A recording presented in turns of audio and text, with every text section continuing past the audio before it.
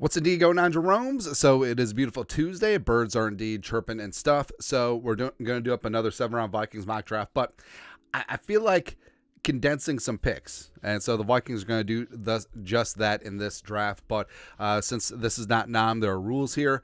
Kirko walks. Gets paid in Atlanta.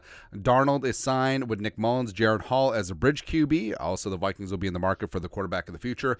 Jefferson, not extended. He wants to see what goes on with the quarterback, and then I think that he will get paid. There you go. Daniil walks. Unfortunately, DJ Wanham re-signed on the edge, as well as scrolling down. So Jonathan Grenard coming in from Houston helps supplement a little bit of pass rush prowess on the edge. Dalton Reisner resigned. Jordan Hicks resigned. Brandon Powell resigned. Bradbury cut. We'll get to that. Harrison cut, and he signs with Dallas. That one hurts. That one hurts. L'Jarius Sneed keeps his helmet on and signs with the Vikings. So the Vikings are good to go at cornerback. And then Lloyd Cushenberry, the third, probably going to be a cap casualty in Denver. And then he reunites with Chris Cooper, and the Vikings get a little bit more mass in the middle of the Vikings offensive line. So needs heading into this draft. Quarterback, yes. D-line, yes. You could always use another corner, sure. Maybe some depth along the offensive line, yes. Maybe a wide receiver. I understand how that it sounds weird, but hedging with Jefferson could be the play here. Also, 3 deep, ain't nobody, ain't nothing wrong with that. So, went all Sopranos there. There we go. All right, so first round.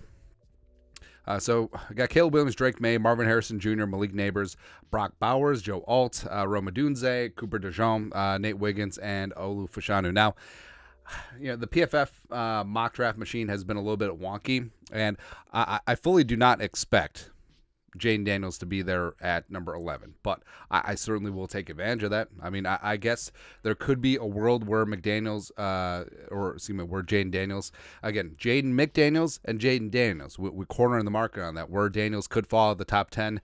Maybe some concerns about his frame, maybe some concerns about him just sort of throwing his body around. I mean, he does need to take care of himself at the next level, but I mean, we'll certainly take it. At 11, you are now the new Vikings future franchise quarterback, Jaden Daniels. Now, after the Vikings ink up Jaden Daniels, Justin Jefferson signs an extension like that. We'll take that, man. So now, interesting spot. So Kwame Lassiter, who we've drafted quite a bit, Chop Robinson, Darius Robinson, the two Robinsons I feel like could find their way into the back end of the first round. Let's see here. Xavier Worthy, Roman Wilson. Again, we said that we could be in the wide receiver business, and Roman Wilson, if you want yourself a diet version of Amon-Ra St. Brown, could go that route. But yeah, we said we're going to condense some of these picks. Oh, we got 26 freaking trade offers, man. So the Raiders. And like we said before, I don't think the Vikings are getting any compensatory picks, so these are sort of moot. But like how much can we condense these? 37%. All right, so moving down 2 spots and then getting 77, and then can we get this? I feel like we can get that. All right, so offer trade 37. No, we got it. All right, so we condensed some of our late round picks. So they moved up for Penix. Chop Robinson went, no big deal. So now, this is off screen, but now we got a 44, 77, 109, 130, and 145. Oh, might even condense those a little bit further. But now, I feel like the absolutely toolsy Darius Robinson, even though, yes, the Vikings did sign Jonathan Grenard as well as re-signed DJ Wanham, I feel like that would be super tempting. But again, we got 28 trade offers again. So here, we were racked up and jacked up. Can we just keep condensing these picks down? 13%. Never tell me the odds.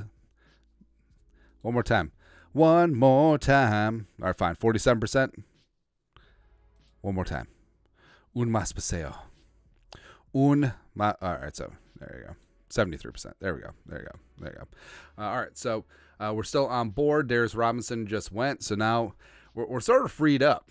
I mean, we could do whatever the hell we want. Edgerrin Cooper would be great long-term with Ivan Pace Jr. Would certainly be interested in that. We got 46, 77, 82, and 130. Now, more about quality over quantity in this spot, even though I absolutely love me taking as many draft picks as possible. But defensive tier, Chris Jenkins, Ruka Rororo is there. I love Ruka Rororo. Brandon Fiske is there. T'Vondre Sweat, of course. Hall. Dwayne Carter, we love a ton. LT3 is great. Christian Boyd. How did Boyd not get invited to the Combine? That's a dereliction of duty. Just said duty. So there's a lot of directions that we could go in this spot, but people are going to get really mad. People are going to get really, really upset. But I feel like Roman Wilson, given his Senior Bowl, and now, yes, Roman Wilson was definitely held back in a similar fashion as J.J. McCarthy. And I understand, wide receiver ain't a need, bro. But Roman Wilson in this spot is just absolute value. That's why we're taking Edgerrin Cooper. We got him. We got him. So Cooper, Pace, and Hicks will be the law firm at the linebacker position. And I guess Asamo will be a paralegal. Why not? Ooh. All right, so Malachi Corley is there, the yards after the catch master. Brandon Fiske is there along the defensive line. I kind of want both. Is there some way that we can get both? Or do we gamble just a smidgen? So, yes, I would be fine with T'Vondre Sweat, Brandon Dorlus, obviously different styles of defensive tackle. So I'm going to gamble a little bit here. All right, so I'm going to take Malachi Corley here in this spot. Kind of glad we passed up on Wilson. So now we're able to do this. Now Fiske is there. Trotter Jr. is going to be a stud too. Christian Mahogany. We got Rich Leatherbound Books. Is an absolutely studly guard. Cedric Van Pran, I think, is very underrated at center. But we do have Cushenberry in free agency. Chris Havens-Dray. Ooh. Bucky Irving, of course, is just there chilling. Are in this spot, but Brain Fiske, even though a little bit older of a prospect, had himself a fantastic Senior Bowl, and both heart and hustle, good against the run, as well as getting that first step, rushing the passer. I think that's a really solid pickup, man. So, all right, so like we said, we are condensing these picks. We got one pick remaining, and now, I mean, there's lots of different directions. So Will Shipley, Braylon Allen are there at the top end for running backs. And remember, for cornerback-wise, we did sign L'Jarius Sneed in free agency for everyone complaining about, why didn't you draft a corner? But now, Cooper Baby and Baby Accessories is there too. I love Cooper Baby, man. He's really good. All right, Taz Washington. Speedster. All right, so now, sort of flip a coin. I mean, Braylon Allen, his numbers were down last year because he was in shotgun, more in an air raid system versus he's basically Adrian Peterson in the fact that he needs to be in I formation or single back formation and gap, just running downhill. Will Shipley is a yards after contact dynamo. He's got great agility. He's got great versatility both as a runner as well as a receiver. I think he's going to be a lot of fun. I think that the Alvin Kamara comparisons are pretty apt. I think Braylon Allen is kind of more like a diet Brandon Jacobs type running back. Maybe not quite to the power degree, but he's certainly up there. But sort of toss a coin. I mean, Shipley and Ty Chandler would have a lot of crossover, yes, and it would be great to have Braylon Allen for those short yard situations. Actually, screw it. We're just going to do it. So even though Braylon Allen is a stupid Badger, we brought him on in. So now we're out of picks, which I'm kind of okay with. So again, Kirk Cousins walks. Sam Darnold, Nick Mullins, Hall, bridge quarterback. Jefferson not extended, but I think that he will ink up now that Jaden Daniels is in the building. Danielle Hunter walks. Wanham is back. Reisner back. Jordan Hicks is back. Powell resigned. Bradbury cut. But then, Harrison also cut too.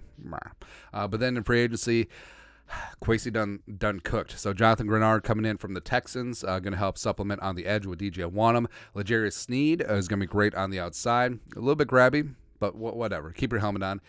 He gets paid. So Murphy Jr., Mekhi Blackman, and L'Jarius Sneed, and whatever you get out of Evans and Boo Jr. at corner. And then Cushenberry is the new man in the middle. Very much experienced with Chris Cooper and company. So I absolutely love that, man. So the Vikings, like we said, we condensed some picks. We got a B+. Except this is Asian parent grading. B, you mean you'll be homeless if you go get A.